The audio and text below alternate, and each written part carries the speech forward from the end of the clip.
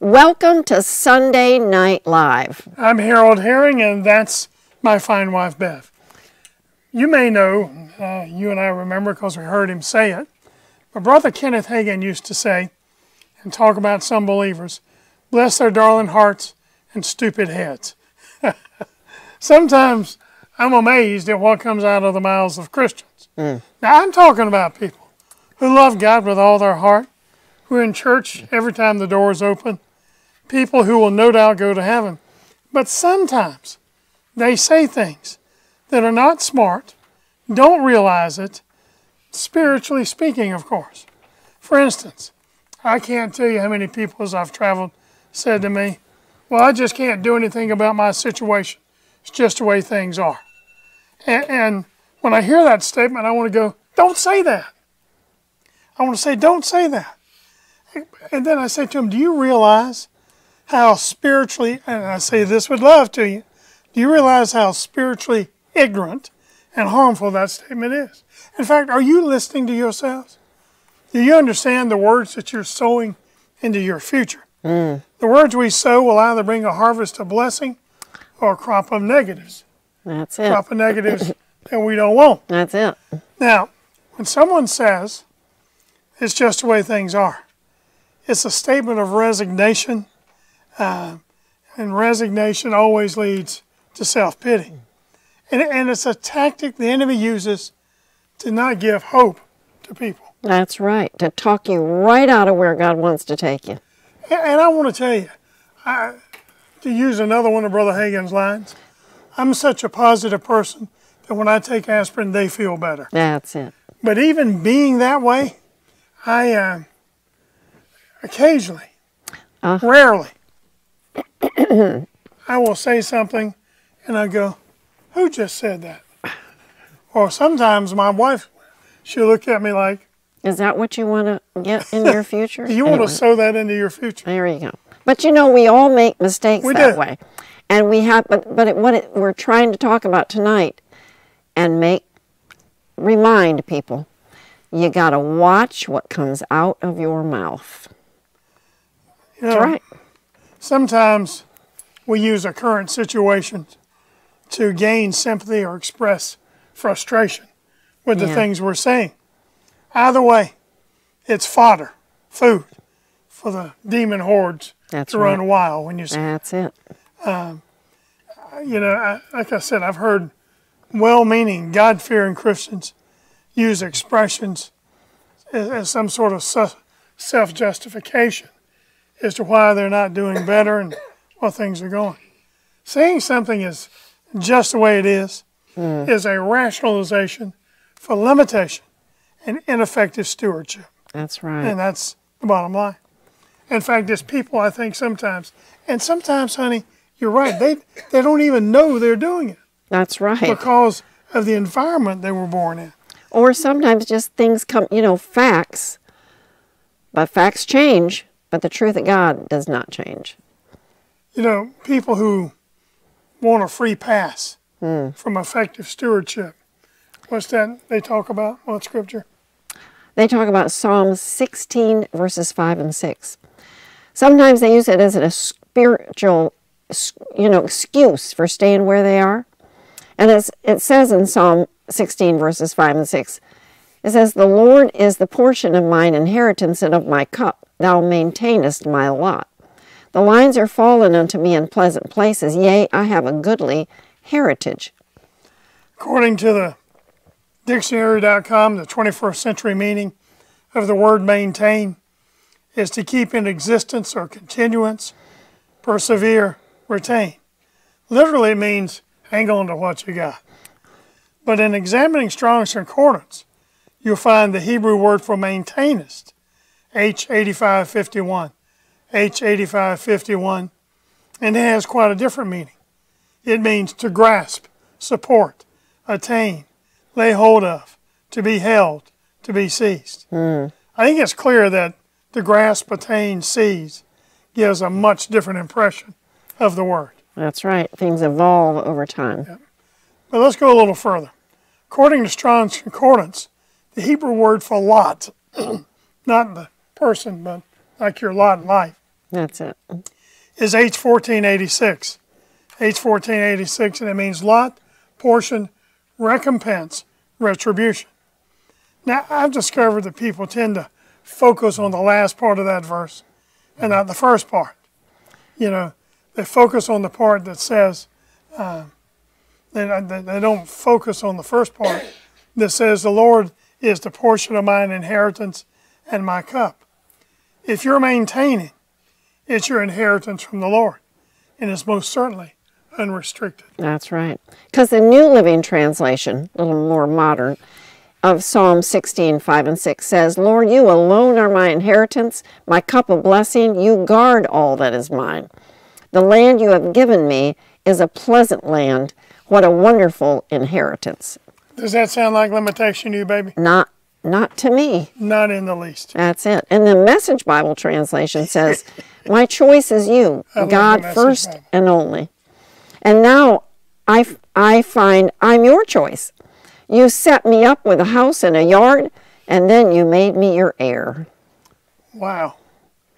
And just for the record, your lot in life is not to live in overcrowded housing, in an overcrowded housing complex where you got to duck every time a car drives by.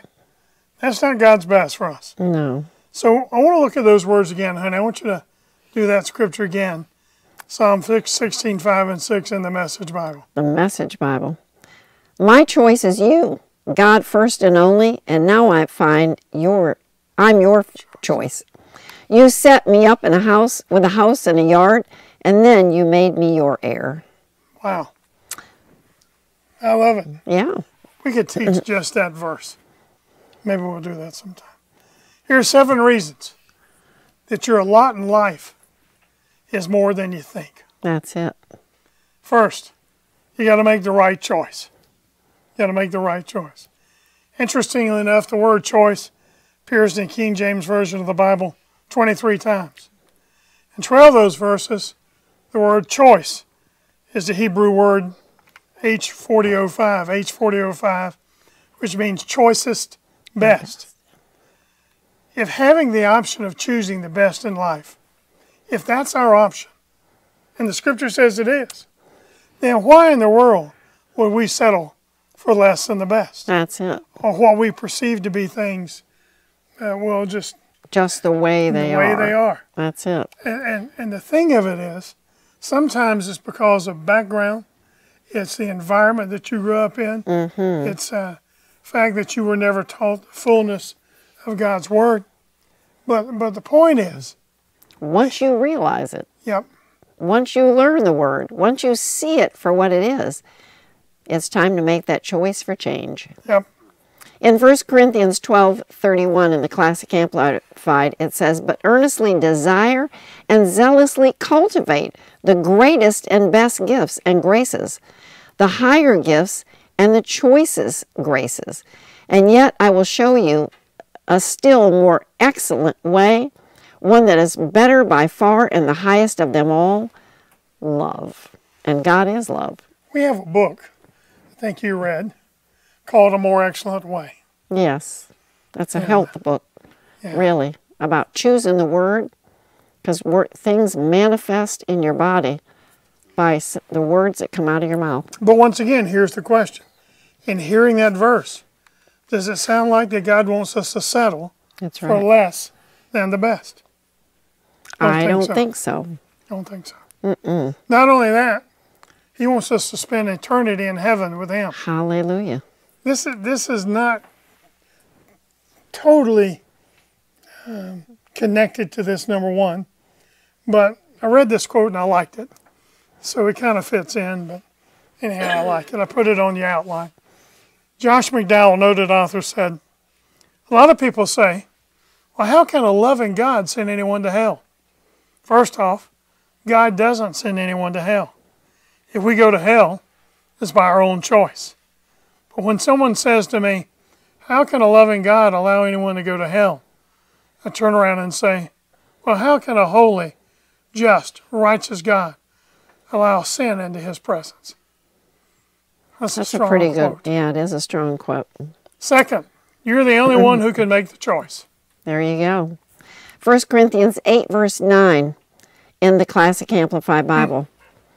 Only be careful that this power of choice, this permission and liberty to do as you please, which is yours, does not somehow become a hindrance, cause of stumbling to the weak, or over scrupulous, giving them an impulse to sin.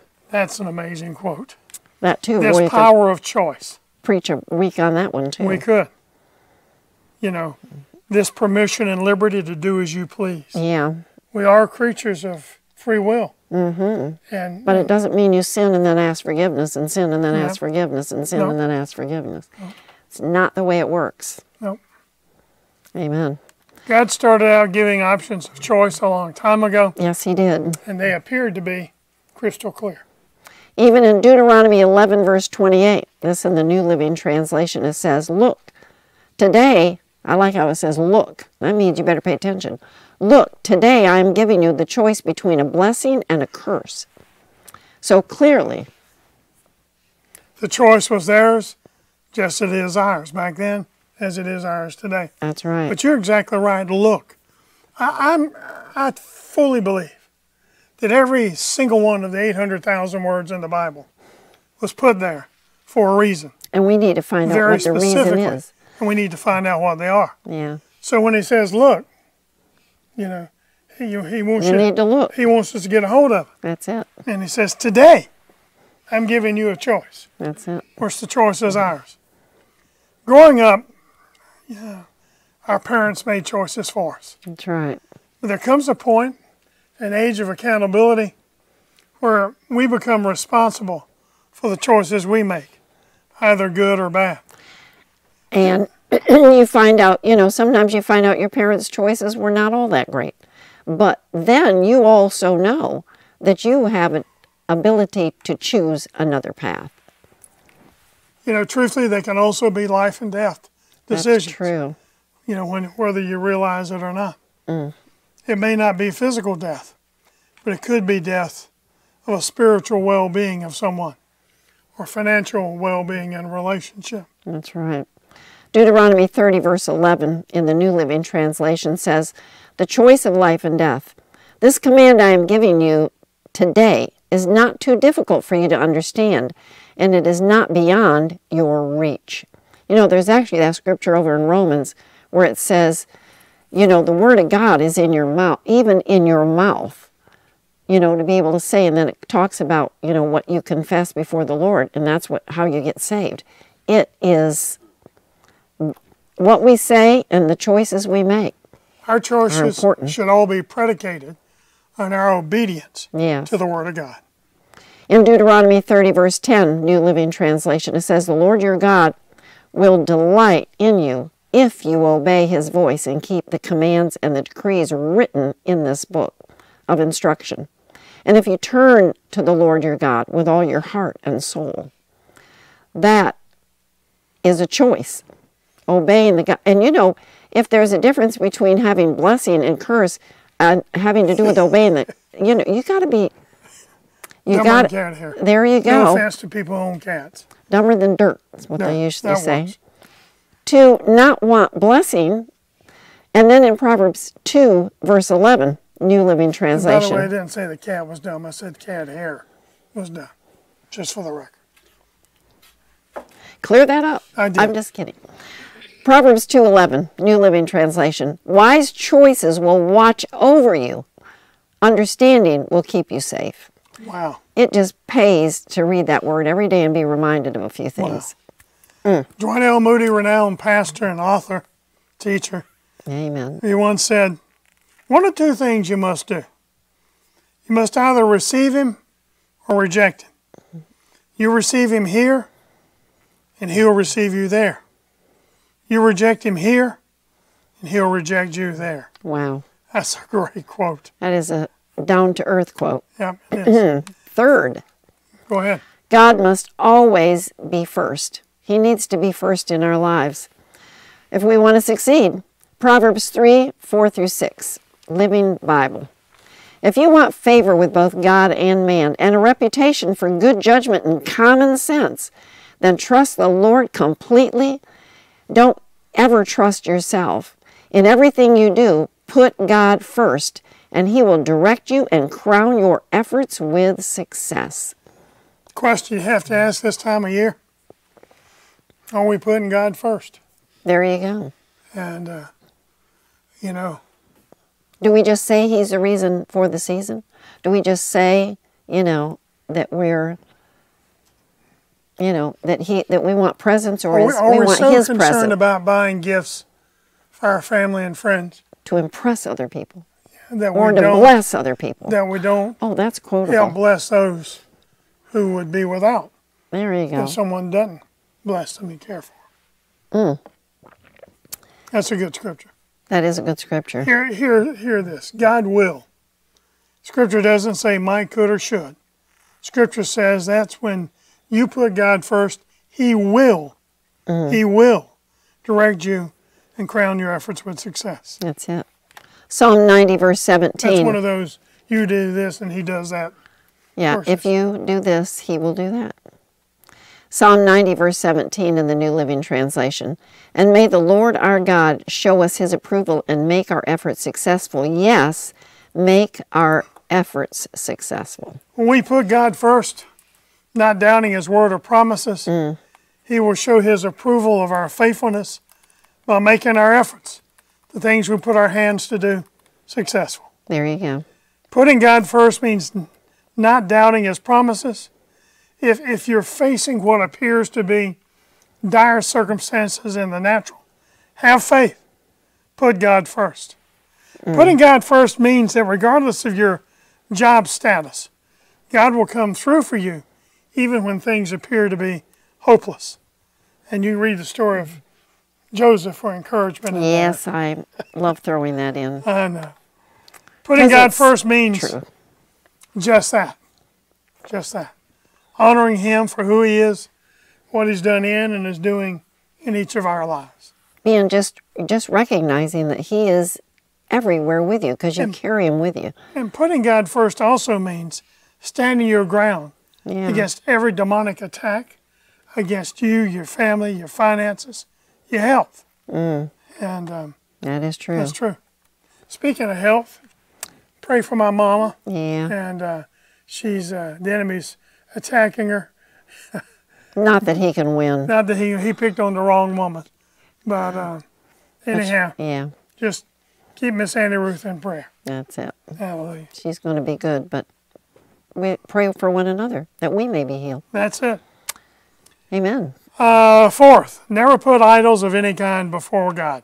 That's it. Exodus 20, verse 3, the Ten Commandments. Thou shalt have no other gods before me. If money becomes so important that it messes up your priorities, then it becomes a false god. That's it. Because it can cause a person to ignore not only the true God, but family and friends and other things that have real value, true, lasting value. And please notice that I said can. Can cause us to ignore what should be our first love. I didn't say it will cause misplaced priorities, but I said it can. The choice is clearly ours to make based on our personal relationship with our Heavenly Father. We will either seek Him or seek the idols of this world. And when you say idols, some people go, yeah, but Brother Harold, I don't have one on the dashboard of my car. But maybe that car is an idol for you. You know, well, Brother Harold, I don't. You see, they're thinking other terms, but an idol can be the new car, the new house, the new couch, the new TV, anything that you put before God. That takes you away from That your takes you thoughts away. on God. That messes up your priorities, Yes. and they need to be straightened out. Personal relationships are sacrificed when people put, well, let me put it another way. Personal relationships are sacrificed when people worship money. I'm going to say put it first. I say worship money. It's sad to say that in this country of ours, there are babies aborted every day because of money. We have places, we've placed our children in the care of strangers because of money and the things it buys. That's it. But that particularly true is about abortion. It really is. It is, and very sad.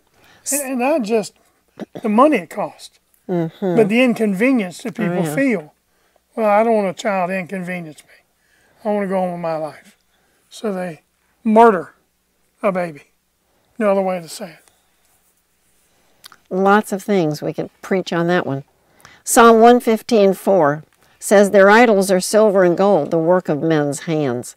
You know, if something that's the work of somebody's hands, like, you know, like we talk about, like cars and how things don't take the place of people, you know, and God is above all.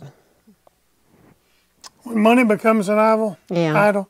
I can tell you this: God is grieved, because He knows the lasting consequences it can cause to everyone who chooses the wrong set of priorities. Right.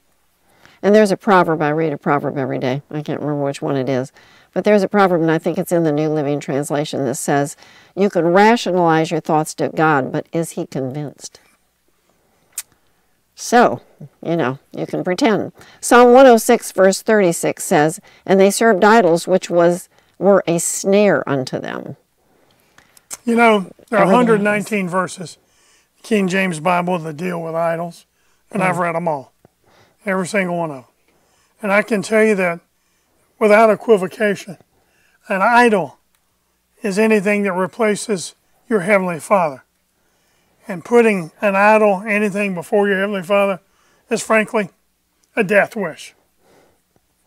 Well, and I think we just have to be circumspect in our lives to not let it seep in without us knowing it. Not just physical death, but spiritual death.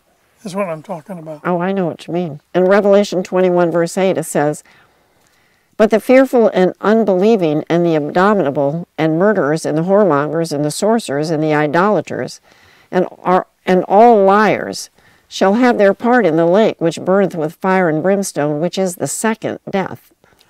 You know, that's an interesting list. It really the is. abominable, the murderers, whoremongers, sorcerers, idolaters, and liars. Well, let me tell you this. It says even in John, it talks about murder. It says when you talk about somebody, you are murdering them, you know, with your words. So there's just a lot of ramifications in that makes you want to be circumspect.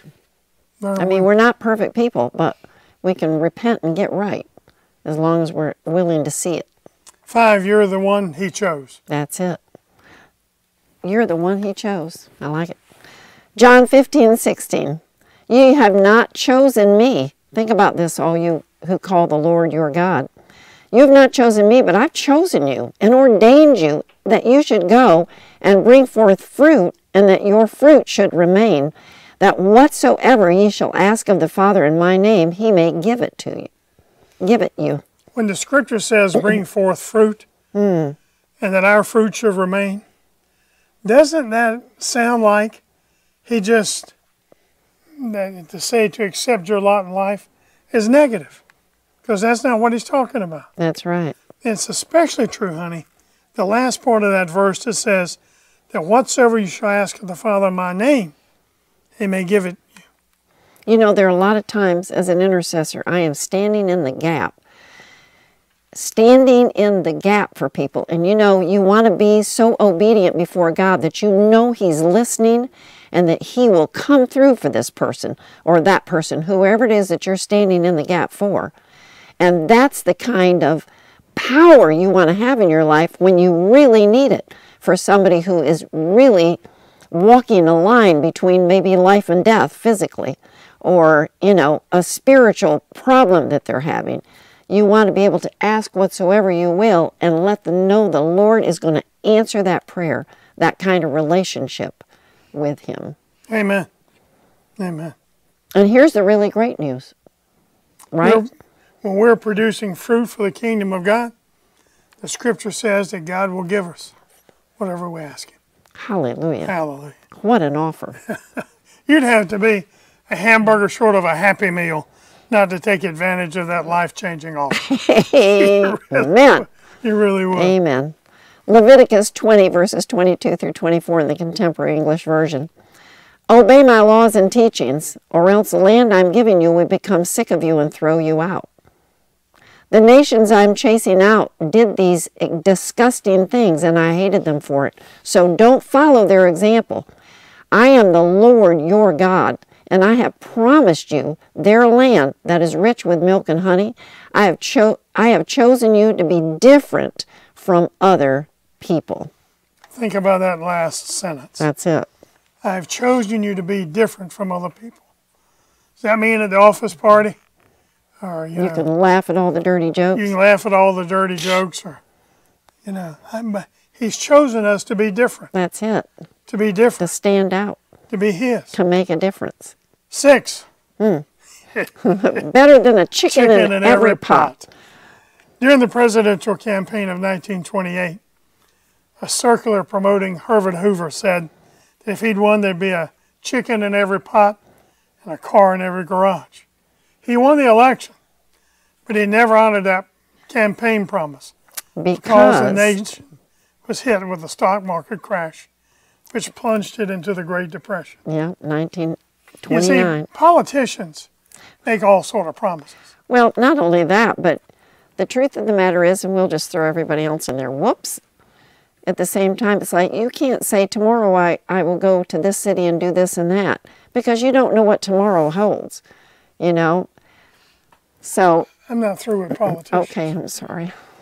Mark Twain said, if you'd like to know if a politician's lying, Truth. look and see if his lips are moving.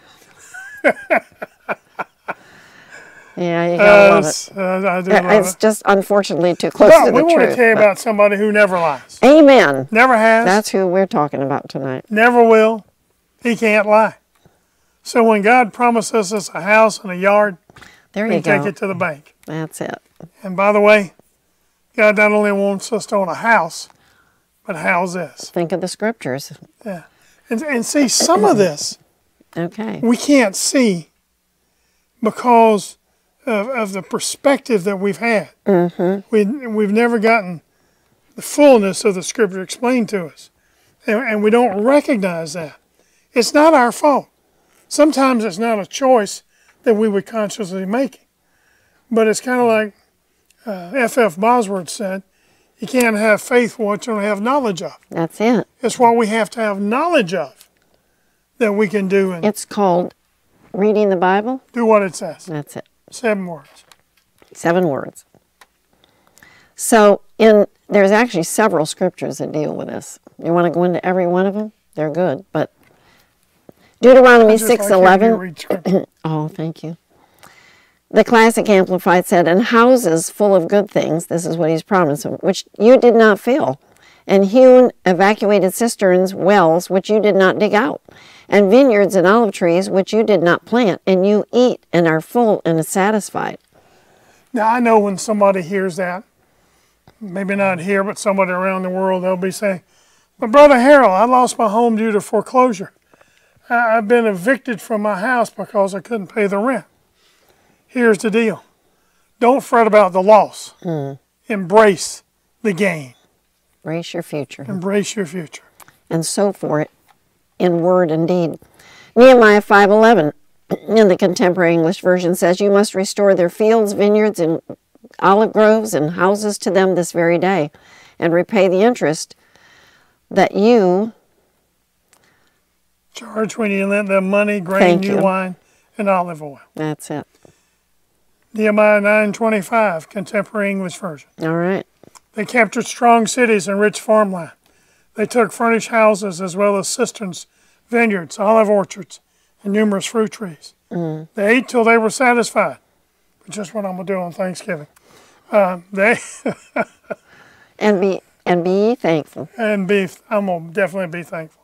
We'll talk about that at the end of the broadcast. They were all satisfied, and they celebrated their abundant blessings. Amen. And we're not going to go through all this. You got them on the outline. There's a couple of other scriptures. Well, this one's important in Matthew Read that one. 19:29. Read them. Because it says, and anyone and everyone who has left houses or brothers or sisters or fathers or mothers or children or lands for my sake will receive many, even 100-fold times more, and will inherit eternal life. Amen. So he's out for us. Seventh, your family. Yes. Romans 8, 16 through 17.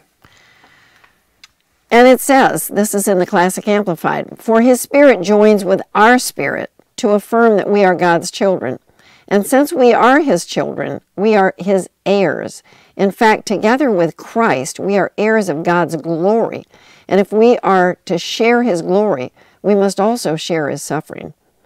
You know, we may be joint heirs. I mean, we may not have all this right now, but the point of it is we're believing, we're claiming the word. We may be going through stuff, but stuff ends, and God, his word doesn't end. And the good news is we're joint heir with Christ. That's right. Romans 8, 17. And if children, then heirs, heirs of God and joint heirs with Christ. Now the Greek word for heirs is G28:18. G28:18. And it means one who receives by lot, an heir, one who has acquired or obtained the portion allotted to him. Hallelujah.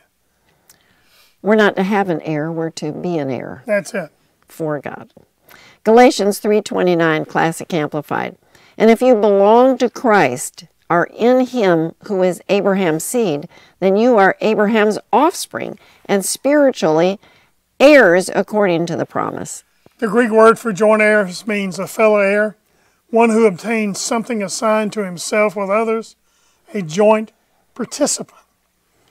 The term heir is most frequently used today in legal documents. That's right. Last will and testaments. And since we're joint heirs with Christ, our right to an inheritance rises and falls with Jesus. That's it. The word joint literally means intertwined and made into one. Now we could go on, but the bottom line, if we're joint heirs with Christ to an inheritance, then what's his is ours. That's right. There's no inheritance until someone dies, and Jesus died so that he could give us the inheritance that sin took away. Think of that. Hallelujah. In Hebrews 9, verse 15 in the Classic Amplified, it says, Christ the Messiah is therefore the negotiator and mediator of an entirely new agreement, testament, or covenant, so that those who are called and offered it may receive the fulfillment of the promised everlasting inheritance.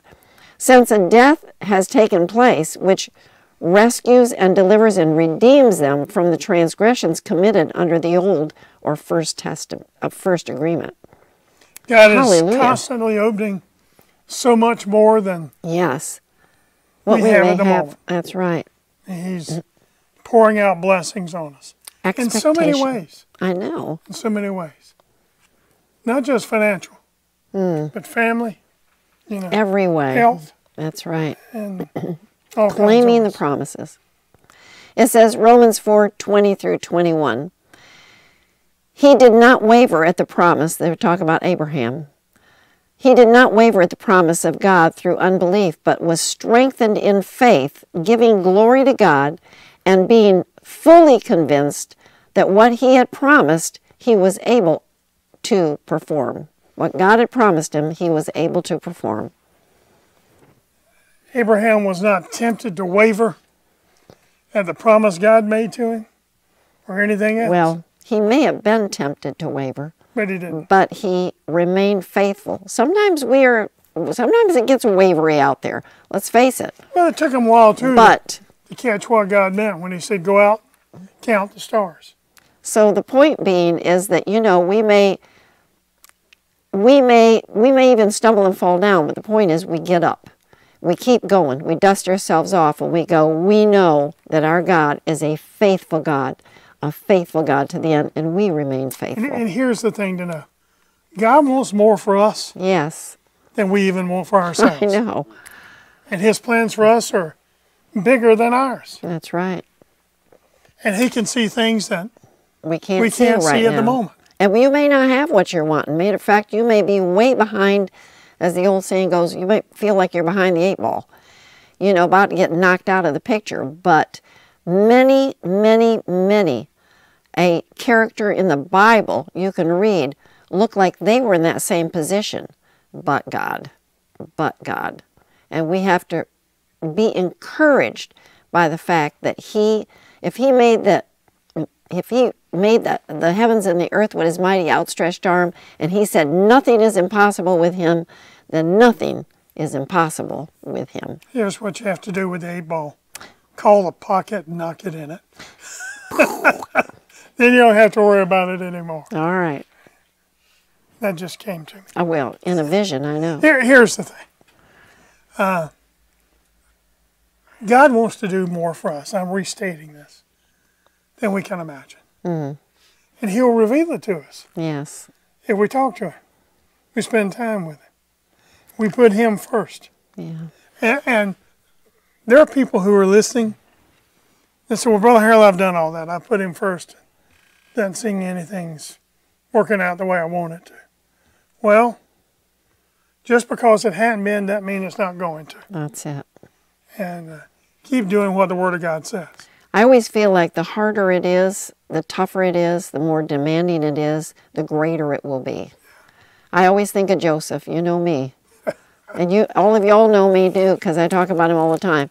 But I just think when, everything he went through, he had every reason in the entire world to just throw his hands in the air and go, this just isn't working. But he didn't. And he became second in command. Literally, Pharaoh took a seat, and he really ran the land. So that was a lot to pay, but a very big success. And it is me too. Amen. That's it. So, trusting and believing God's part of the process. My mama taught me from an early age that Thanksgiving's every day. It's every day. Not just the fourth Thursday of November. That's it. But every day. Want to encourage you, if you're traveling to visit with family, before you go, once you get there, sit down and say, let's all talk about how God's blessed us in the last year. Amen. For years, we had a blessing box. I know. I should share that every year, really. It's like a shoe box, hole cut out, paper put on it, blessing box. And anytime any of our children or us had... Through the year, you start the day after Thanksgiving, through the year, and the Lord just comes through for you one way or another. You write it out and put it in the blessing box. That's it. And then on Thanksgiving Day, we take them all out. And read it, and remember all and hand them those to everybody, put it in. Many things that God's done all year long. And then you don't have to... You read the most. And then you don't have to remember it all year long, but you start remembering it. You just take a minute and write that down, and you just look back and realize how much and how many times God has just come through for you. I mean, and if you don't do every that, day. Just write down. Start writing. Yeah. Typing. Type it out until you don't say, well, I've got to have 140. No, don't do that. Just write until you feel like that's good, and stop. But then start a blessing box. You'll never regret it. I remember one of the first times I ever did that. I was about to go on the air with a live stream TV show, and the Lord said to me, "I want you to write down all the ways I blessed you yesterday." And I started writing them out, and I'm looking at the clock and I'm going, okay, I got to get ready. 72 things that He'd blessed me the day before. Amen. And you may only have 7. The number's not as important as the attitude of thanksgiving. That's right. For what He's doing in your life. And that doesn't even count the things that He did you didn't even see. And it also doesn't count the fact that we're thankful for all of y'all. That's it. Here tonight.